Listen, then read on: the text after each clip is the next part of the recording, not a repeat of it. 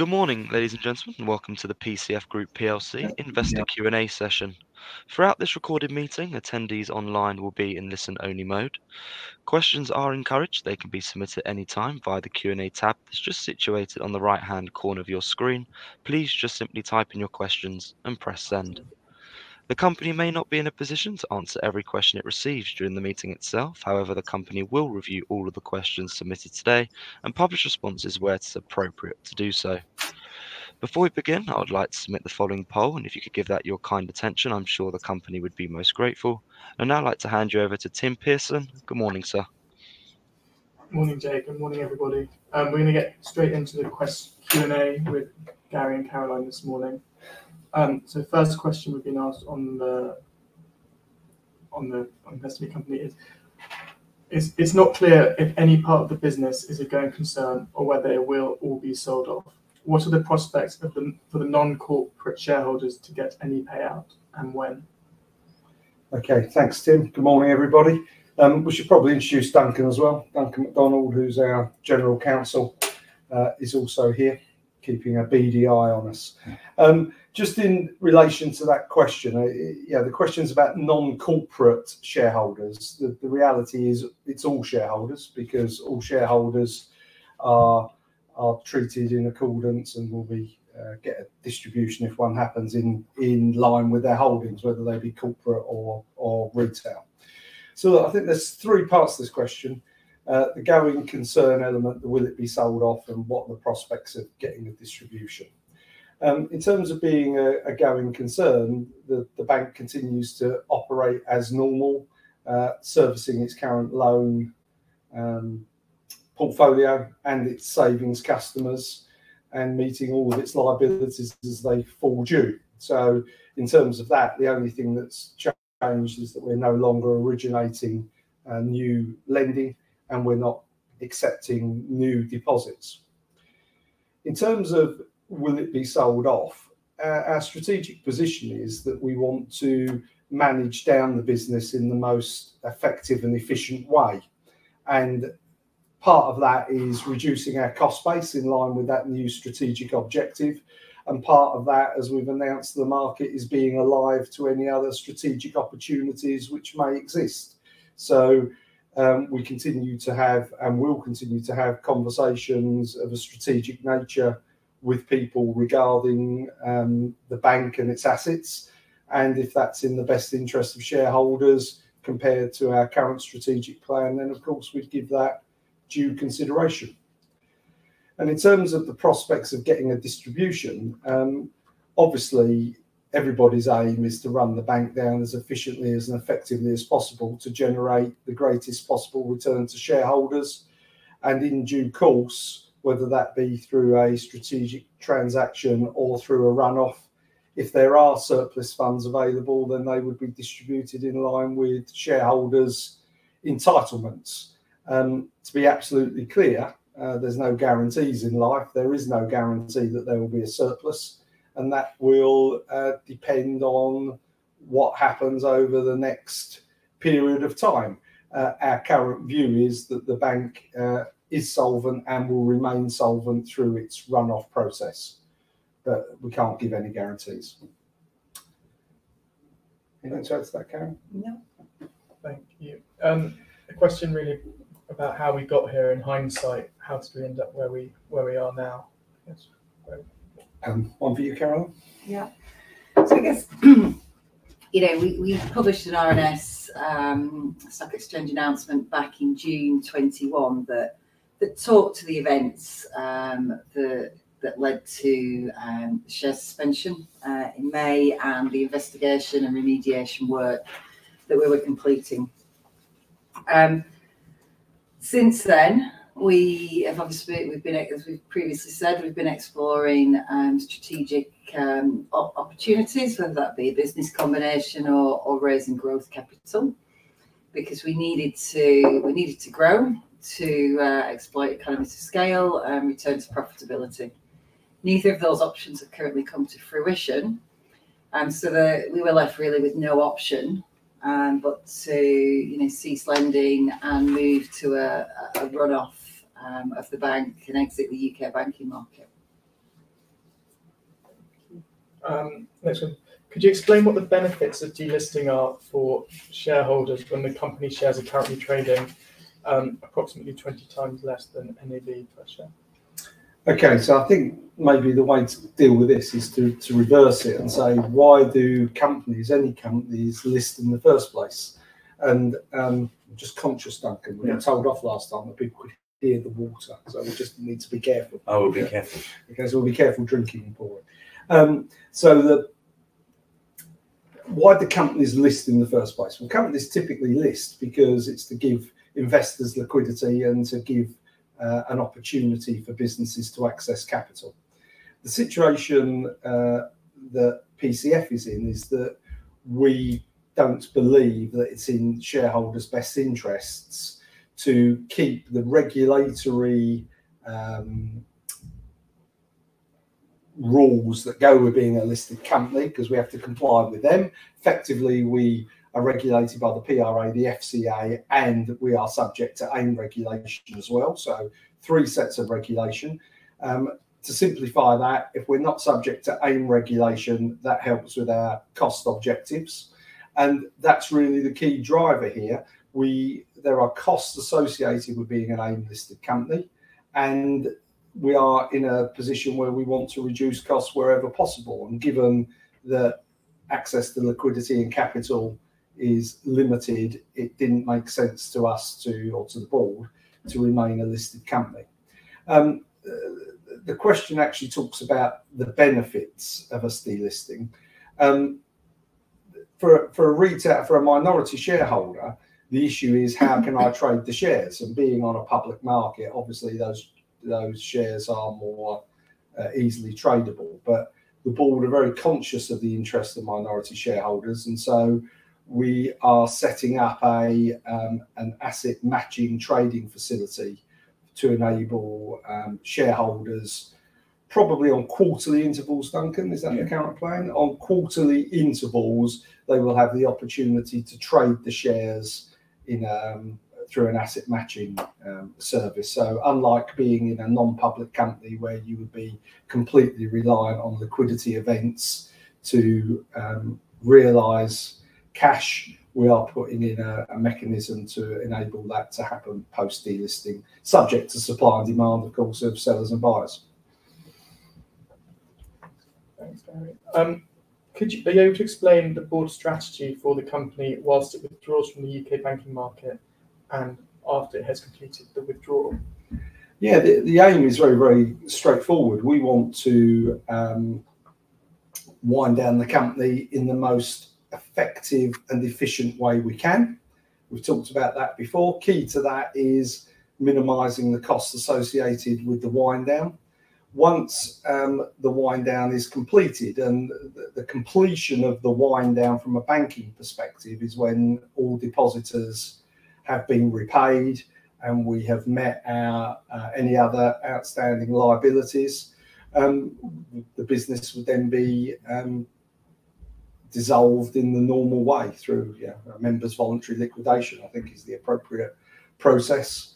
But that would happen once the banking licenses have been surrendered and the appropriate regulatory buffers and timescales have been met involving that. And I guess just to add, as part of that strategy, we obviously want to be legally and regulatory compliant throughout that process. Thanks. What are your current best estimates of the net assets per share? So I guess our last published numbers were in the interims 22, so 6 months to March 22, and the net asset value per share in those was 16p. If you do it on a tangible net asset basis, it was 50. Thanks. Next question. Partly due to history, the business has been weighed down by professional fees and personnel expenses. As the business winds down and simplifies to collection only, how quickly and drastically can these be cut? So I guess we've kind of already alluded to this, and we've already taken steps. We've already reduced our cost base significantly, removing the sales and origination capability from the team. and we will continue to monitor those costs as we go through the runoff. I think it's, a large part of the sort of remediation costs are now complete. So that kind of professional services spend we would expect to come down going forward as well. I think it's just important for people to realise that we are a bank until we're not a bank. And so therefore, as we've already said, we need to be legally and regulatory compliant, and we have to meet our obligations to our regulators and legally, which plays back into why we delisting, because that's a set of obligations which we don't need to meet anymore, and therefore that feeds straight through into cost base. Thank you. You've described an increase in personnel expenses due to expensive contractors being related to remediation. How much of this factor is related to being listed versus being a deposit taker? I mean, how much does delisting save you? So, I mean, personally, I think the difference between being a bank and being listed is not actually that big. If we think about the finance position, prospects and procedures memo that we updated as part of having the shares readmitted to trading in January this year, then most of what we set out in there in terms of our governance, our controls, you would expect to be in place for a listed business and a bank. That said, there are some specific additional requirements of being listed, and there's some specific additional costs of being listed. And whilst in a business as usual or a growth environment, you may consider those as relatively modest. In the context of a runoff and exiting the UK banking market for PCF, then they become more material. And therefore, that's why we've taken the decision to seek approval for the delisting. But we've not quantified them explicitly, partly because a lot of it is time that the board and the senior execs spend in association to the listing. But it's, I'd say it is the low to mid single digit hundreds of thousands. It's certainly not millions. I think our direct costs, i.e. not management time, are 300 odd thousand plus management time. Thank you. Next question. Shrinking the cost structure hard closes many avenues for sale of operating assets. Has the board fully embraced the wind down part and necessary wrenching cost reduction as NII shrinks fast? Or are you trying to preserve operating asset structure for sale? Okay. And what are the risks of that strategy?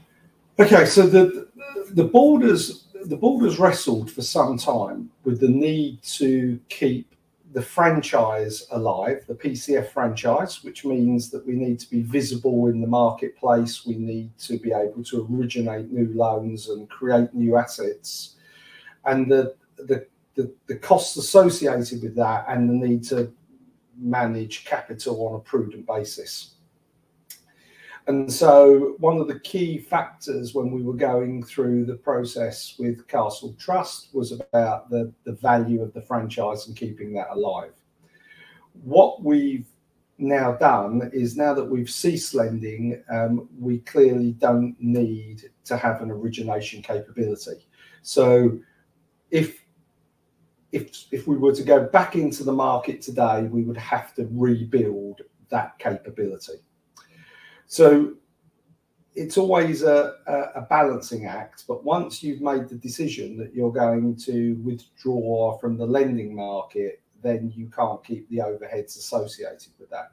So I accept that does hard close those areas. We have fully embraced the wind down path. I mean, that's the top and bottom of it. Approximately 60 colleagues, regrettably, have left the business over the last 4 to 6 weeks. Some of them are leaving during the course of December, and we are very much adjusting our operating expenses and our colleague base and our skills and expertise in all parts of the business to make sure that it meets the new strategic objective of running the bank off efficiently. Of course, we still have access to the IT, which enables us to originate loans, so that's not decommissioned. We still have access to our system of record, that's not decommissioned. We still have access to our savings platforms, obviously, so they're not decommissioned. So the operating infrastructure to reignite that, should an opportunity arises there, but we would need to recruit a new team to do that.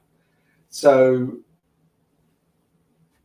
yeah, the question talks about the risks of going into a hard wind down. It's one of those things that once you've committed to do it, you have to do it. You can't half do it. But at the same time, you want to keep as much of your operating infrastructure alive at a reasonable cost in case there is a strategic opportunity to leverage it in the future. And we've had a couple of questions come in whilst we've been presenting or doing the Q&A. Does the company have a date for the full year results? And sort of on top of that as well, would they agree that the AIM listing should be retained until those accounts are published? So we've not announced a set date yet. At this stage, we are confident that it will be, before any regulatory deadlines in terms of, the AIM listing and the like. And then in terms of specifically the AIM listing and the timing of that, the proposal and the timeline has gone to shareholders, and we seek approval for that as it stands at the general meeting next Monday. So I think the direct answer to that is by implication that we're holding the meeting next Monday. The board is not minded to defer that meeting until after the publication of the accounts. The NAV at year end, I assume that will come out in the results as well. Yes, I think given events, it's unwise of us to comment on unaudited numbers at this stage. Yeah. Are you able to explain the process of winding down PCF and the effect that might have on NAV?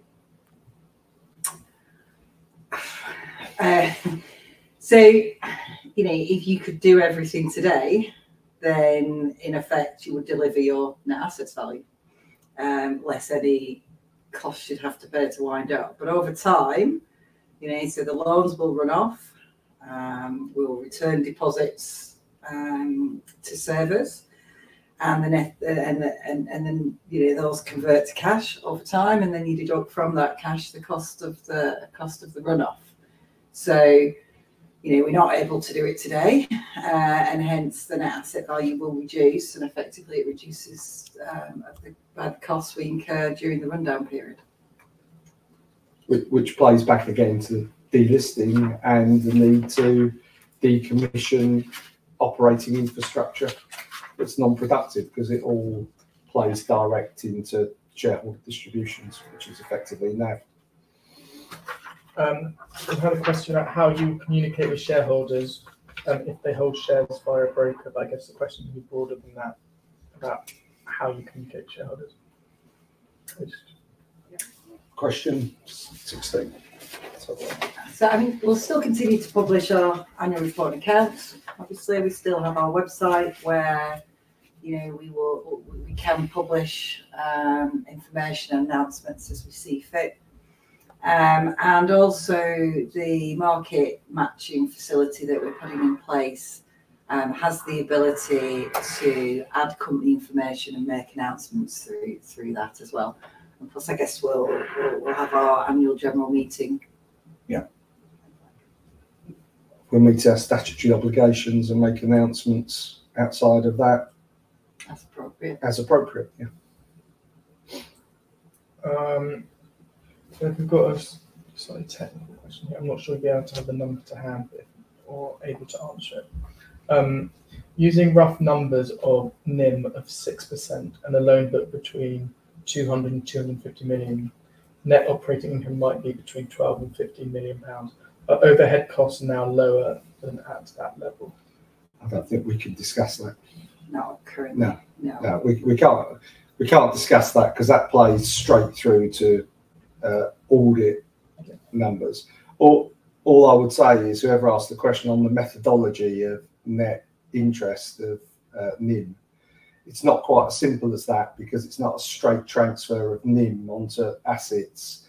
There's effective interest rate assessments which impact that. Yeah. Should be materially correct as a calculation or as a rule of thumb. As a rule of thumb, but there's a little bit more to it than that. As ever, it's never straightforward. And I think we might just answered this question to communication. Given the likelihood of delisting, how will management commit to shareholder communications, given the lost value crystallised, along with the need to maximise shareholder returns as a result of wind down?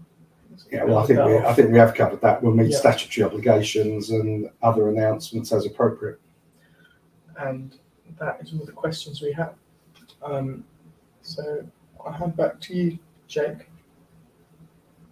Tim, thank you very much, and Gary, Caroline, Duncan as well. Thank you very much for that. Gary, I will shortly redirect those on the call to provide you with their feedback, which I know is particularly important to yourself and the company. But perhaps before doing so, if I may just ask you for a few closing comments to wrap up with. Yeah, thanks very much, Jake. Look, I think that as we put in our RNS, it's a disappointing outcome that we've reached the situation of runoff.